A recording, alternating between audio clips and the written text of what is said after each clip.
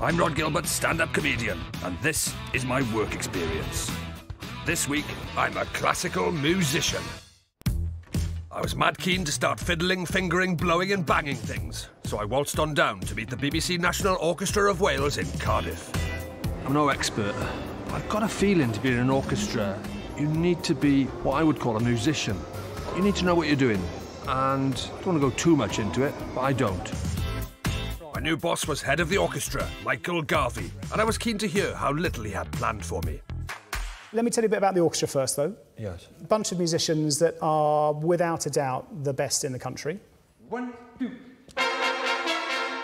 So good, international audiences want to hear them. That is the world you're about to walk into. Yeah. This week, we're going to be preparing for the world's highest profile, most prestigious classical music festival. Right. No problemo, Michael. I'll just slot into your world-class orchestra for the BBC's iconic Last Night of the Proms. It'll be a walk in the park, Singleton Park, Swansea. And if you're going to play alongside them, you're going to have to be as good as them.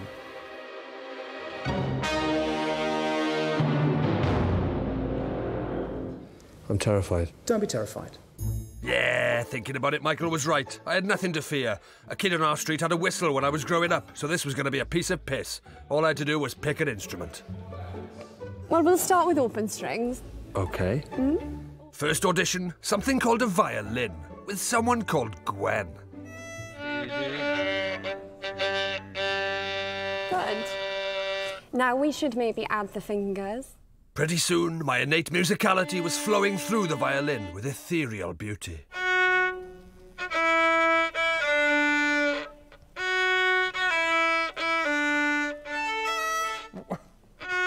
want to just sing the rest? Does this not play the rest then, Well, I mean... Was it so painful? My haunting three-blind mice was clearly affecting Gwen deeply. I knew I was prom-ready and looked to Gwen to rubber-stamp my appointment.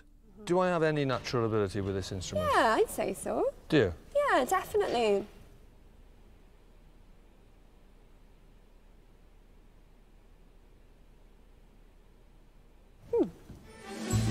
Gwen was desperate for me to join her in the violins, but I felt something bigger and better would unlock my full potential.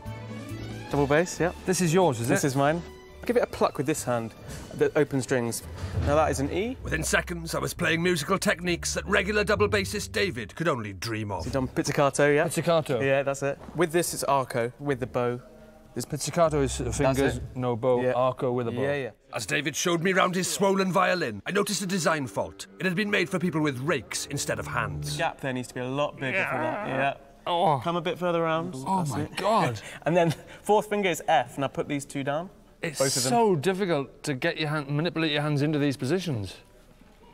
I mean, you won't be there on the night to do Relax, relax, relax, relax this. Let me move you. Off camera, David practically begged me to join his section at the proms, but his instrument was basically just a big shit cupboard with strings, so I moved on to state-of-the-art shiny metal things. this. So you're first tuba, are you? Correct. So that means you lead the tubas.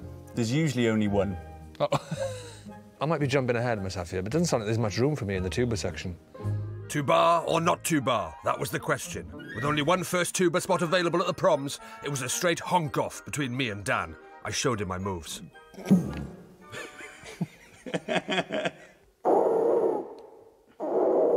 Try and aim the air a bit lower. Let me get the note first and I'll run onto it. Yeah, that's the way.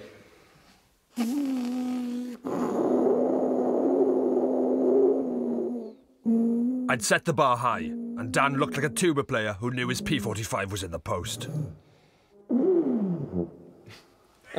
Spent. I'm spent. I was spoilt for choice, but with the proms just a few days away, I had to find an instrument that could really challenge me musically. Sarah Jane, I have to slot into this orchestra somewhere. Is it going to be here?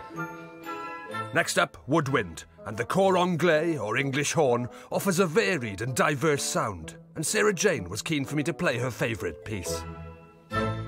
Basically, you play the same note about 60 times. OK. So if we can get you to make a sound, you could actually play from there to there for me. Wow. All I had to do was force one note out without following through, and I'd be an instant one-note wonder. So Sarah Jane showed me what her horn could do. Like Psycho.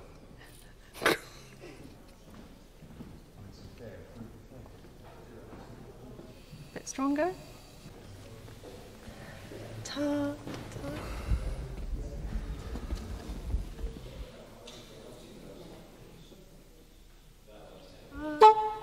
Yep, 59 to go. 59 to go. Oh my God. Excelling everywhere I went, I had the pick of the orchestra to choose from, but none of the instruments had really spoken to me spiritually. I decided to watch the orchestra rehearse to see which section was weakest and would benefit most from my help.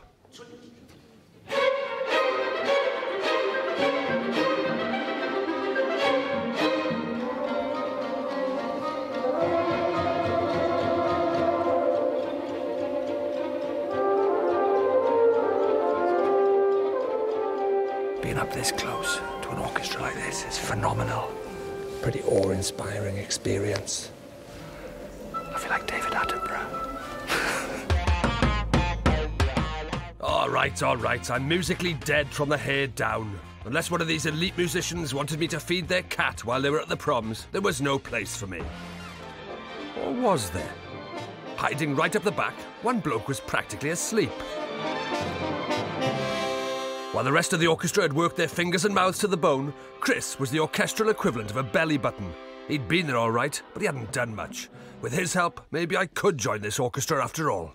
A lot of the time, you were sat around doing nothing, and I thought, that looks like me. That looks like my place. Perfect. Yeah. I was confident I had what it took to do nothing, but Mr. Bellybutton still had to check I was redundant enough.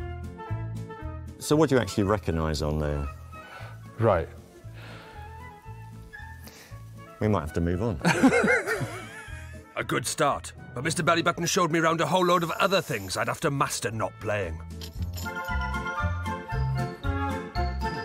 Between us, we quickly narrowed down all the options I didn't have in the first place. Do you play sport? No. OK. Maybe we need to move on to the snare drum. Snare drum roll. You're away. Now then, I don't understand how you get them to go so fast in yet. Well, That's pretty close. It's a misconcept. They're not going very fast. If you look at a snare drum roll, actually it's quite slow. Right. It's made up of that and that.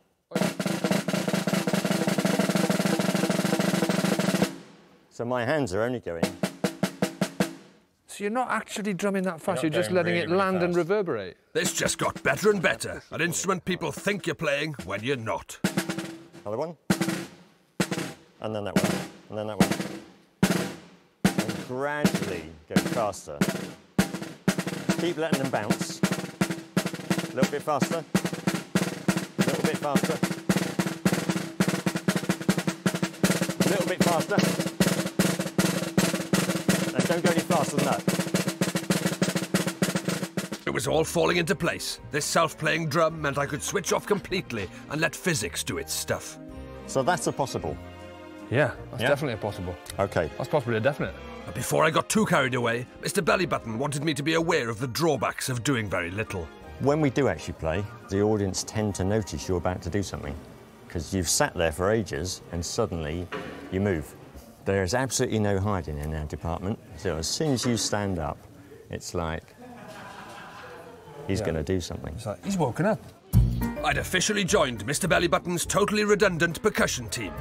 Next day, we rocked up at Merthyr Tydfil Leisure Centre. My do-nothing gang had cleverly chosen green sweatshirts to blend in with Leisure Centre staff, so nobody would confuse us with the orchestra. So we've got a slightly different event today called a relaxed concert, not your standard concert. It's more accessible to anybody. So it's a very different atmosphere. Very different. It sounds ideal for me to step It into. is. It's quite a comfortable environment to play in. We're I'm relaxed quite nervous, I have to say. Just in case people started asking awkward questions, Mr. Bellybutton gave me a broken tambourine to hold. It's a half-moon tambourine. It's like a rock tambourine, and you're basically going to shake it level with the floor. Try and keep in time with the music. OK. Do you think I'll ever graduate to a whole tambourine? Possibly. Hello, Chief. Mr. Bellybutton rode out with a posse of like-minded layabouts who knew exactly what not to do. How you doing? Okay. We're about to start. We're going. But as the relaxed concert started up, I'd needlessly panicked. What do we do? What do we do? Well, I'm just going to stand and watch in this one. Are we? Not until the very end. Your number. So you've got ages. Well, I don't do anything. No, you can enjoy yourself. Song after song went by, but Mr. Bellybutton and the Do-Nothings styled it out, doing less work than a dead sloth in a shoebox. Even the audience was doing more than us. This is great, this sitting here doing nothing. That's the way forward.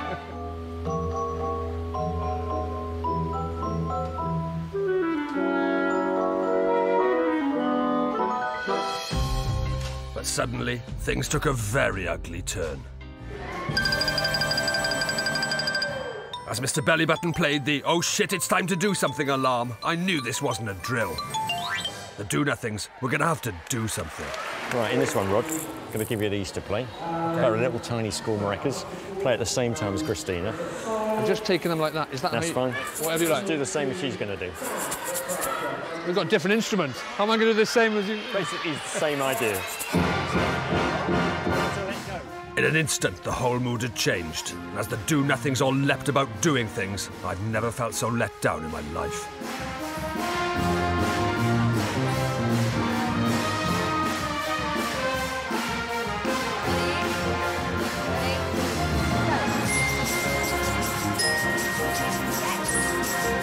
Oh, I'm going wrong. Oh, hang on. No, I'm off beat. I'm off beat. Even though mine was the worst orchestral manoeuvre since Beethoven accidentally put his bassoon in Mozart's piccolo case, I was starting to enjoy it. Bring on the drums. I can do this. I was getting the knack of the goat knackers maracas when Belly switched me to a glasses case. That's a bit more advanced, that now.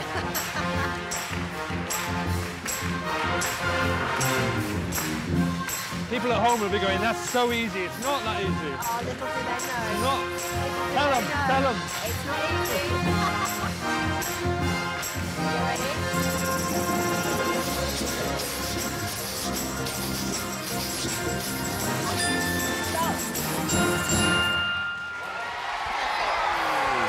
Nerve-wracking. I'm sweating. I'm like, let's go. Welcome to the orchestra. That was the simplest of things to do. And that's in a relaxed performance. So Christ knows what it's going to be like in a stressed performance. Next day, I was summoned to Orchestra HQ to meet Bellybutton's mate, Steve, to discuss the proms. As long as I'd be playing that happy-clappy shit on the goat snackers, maracas or glasses case, I'd be fine. But there was some bad news. The piece that we've decided that you're going to play is it's a really famous piece. You're probably going to know it. It's from 2001, Space Odyssey. Remember that? Yeah.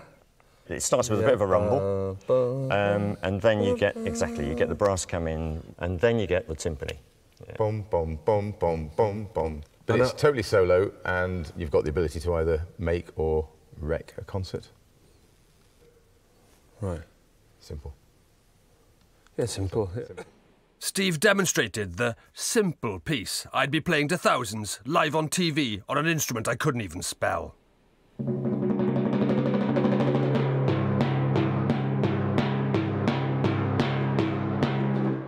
And then the second time, it's a bit different.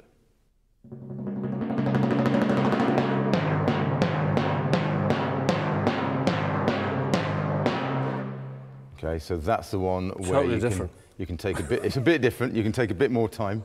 You can take as much time as you want, because the conductor will basically have to wait for you to play your 12 notes, and then on the 13th, the conductor's going to bring the rest of the orchestra in.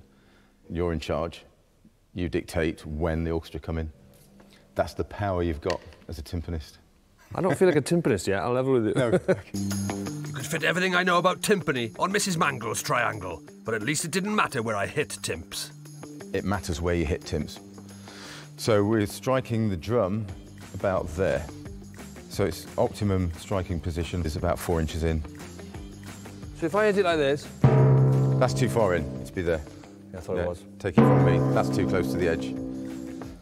About there. That's perfect. I shouldn't have given you all this bit, really. Not really. Just giving you that bit. The skin on the timp was stretched as tight as a drum, because it was a drum, so there was no room for error. That's it. That's what we call a rim shot. That was a rim shot. You know, drummer Buddy Rich, you've heard of jazz drummers?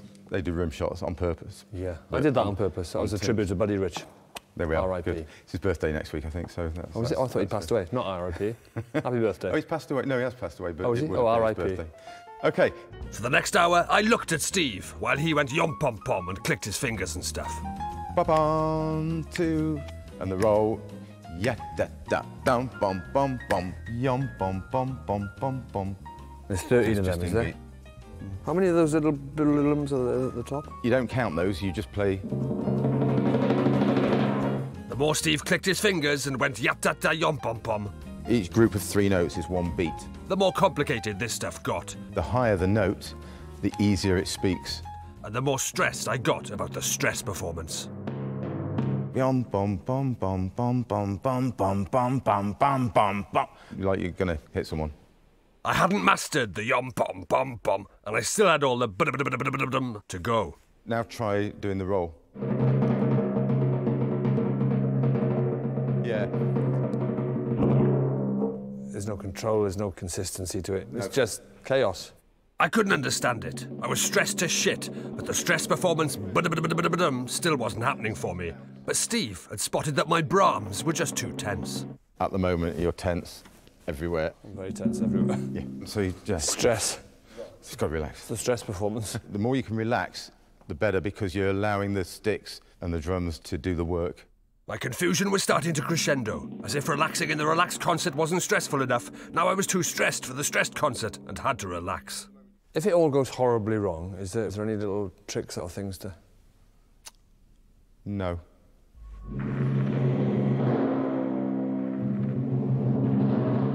I'm definitely feeling the stress now. This is really hard. I am 100% confident I can do a really, really shit version. Less than 1% confident that I can get it bang on. Stumbled over the triplet. Everything I'm doing at the moment is slightly wrong, but I'm pretty damn pleased. Because if you told me that within such a short space of time, I'd only be doing everything slightly wrong, I'd be pretty chuffed with that.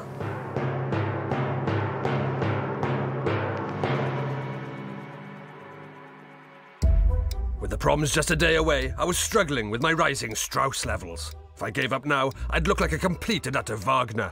What the Elgar was I going to do? The orchestra and proms conductor Gavin had arrived for rehearsal. There was no turning back.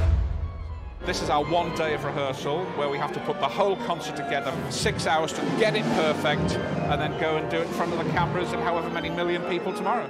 Cool. 6 hours of intense rehearsal. I could practice my 90-second bit non-stop 240 times. I'd even have time for a Prokofiev break. Dual feature for about 20 minutes? 20 minutes for a piece that lasts a minute and a half. Yeah. Oh, great. The world-class orchestra gets 6 hours practice, but a timpanist of my experience only needs 20 minutes, apparently. Ladies and gentlemen, a very, very big welcome for our guest timpanist, Mr. Rhod Gilbert. What do you do, Steve? So no pressure, Rhod? No, I'm not feeling it. Let's see what happens. Stick your arms through there. This rehearsal was all I had. My heart was bubbling in my chest, and my ass was hitting rim shots like a coked-up Buddy Rich.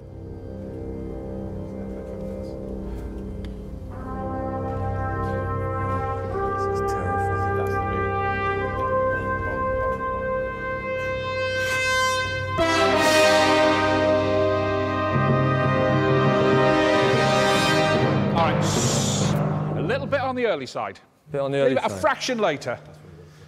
Pick up. I knew I wasn't doing well, but Gavin's face was a picture that told 1,000 words, and at least 9 of those words were twat. As late as you dare.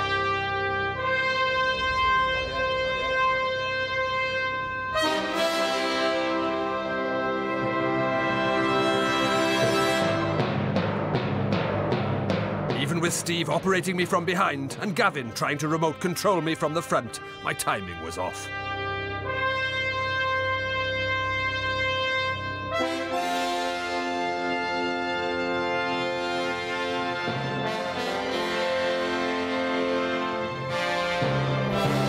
My yom-pom-poms were all coming out ba-da-ba-da-ba-da-ba-dum, and vice versa. Put your faith in this, all right?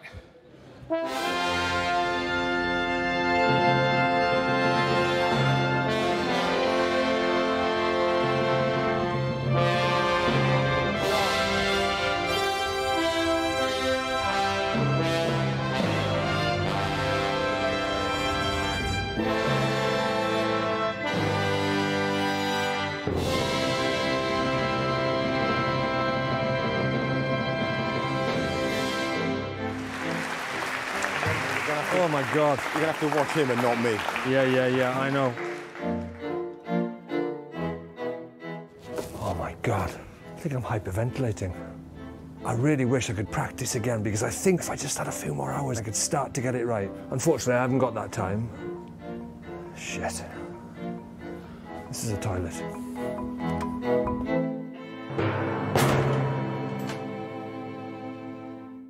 Feeling totally unprepared, I Beethoven down to Swansea's Singleton Park for the last night of the proms. If it goes badly, it could be the last ever night of the proms. In a couple of hours, thousands of music addicts seeking their next symphonic fix would transform this innocent-looking field into a middle-class mosh pit. So this will hopefully be, well, Heaving. I say hopefully. They say 2,500, but the walk-ups are usually up to about double that, so it could be 4,000 or 5,000. Oh, good. As the crowds poured in, I was really feeling the pressure. I wasn't sure I was Rahman enough to pull this off. There's a lot of people who let down. Let down the thousands of music lovers, let down Gavin the conductor, the 80-odd world-class musicians, and let down Strauss the composer. Or less worried about him, he's dead, but... Backstage, I had to take every opportunity I could to practice.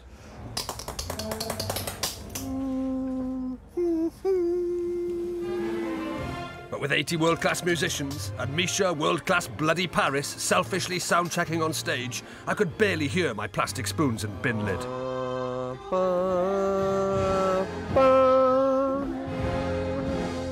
It's really hard trying to get my beat with her banging on out there. As the stress performance grew nearer, I could barely cope with the pressure.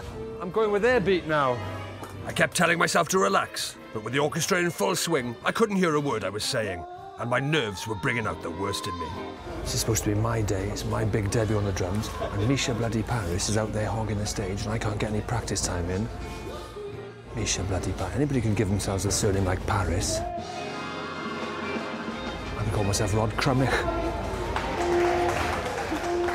Right, get off, Misha. Have a goodie, boo-boo. See you in a minute. Thanks.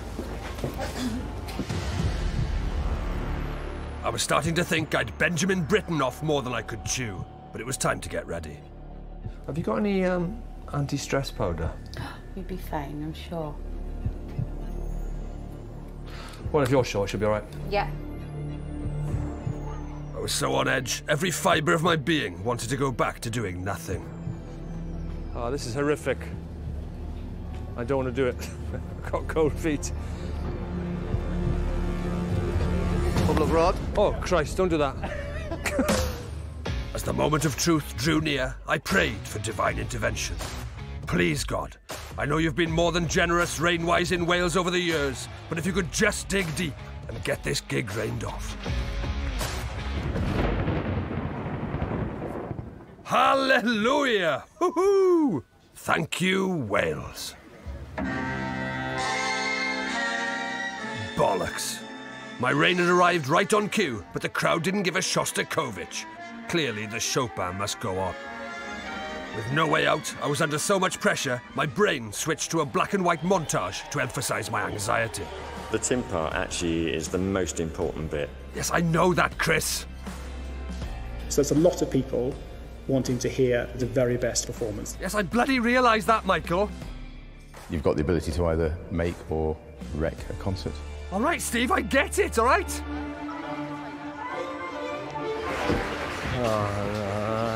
Now, we have a surprise special guest for you next. To say he's waiting nervously in the wings. I don't know what to do with myself, I'm so nervous. Oh boy, oh boy, oh boy. For it, as it comes. Please please welcome Mr. Rhod Gilbert. Ladies and gentlemen, performing Also Sprach Zarathustra, the BBC National Orchestra of Wales, featuring Rhod Gilbert.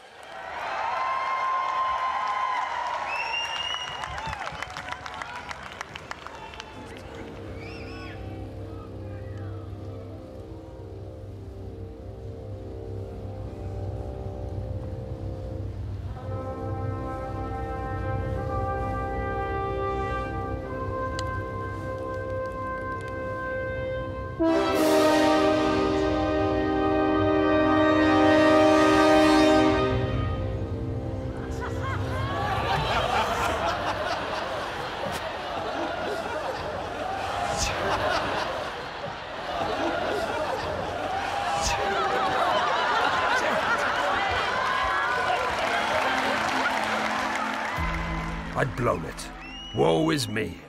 The music fans who'd come to see 2001 Space Odyssey had only seen some clown called me perform an act of infamy and fail to play the timpani. I'm terrified. Don't be terrified. Pressure gives results, yeah? You must have experienced that before. Yeah. You'll feel it. You will feel it. Trust me. I'm sure you'll feel it. You're nervous right up till there. And from that point on, it's just got to happen.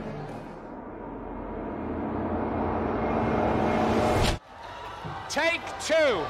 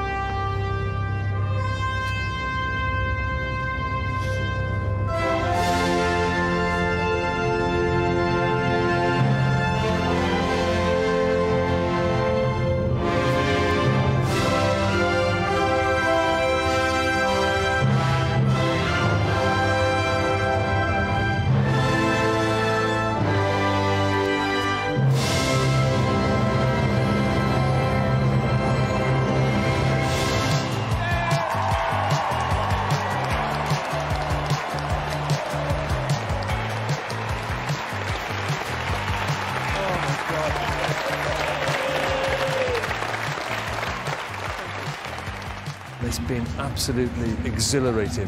Privilege and an honour to play with a national orchestra like that, world class. An incredible thing, there's nothing like it. Just being involved really makes me think I wish I'd picked up an instrument and stuck with it all my life, really. It's been such fun. It's as close as I've got to proper magic. I'm not talking about magic. That was proper magic.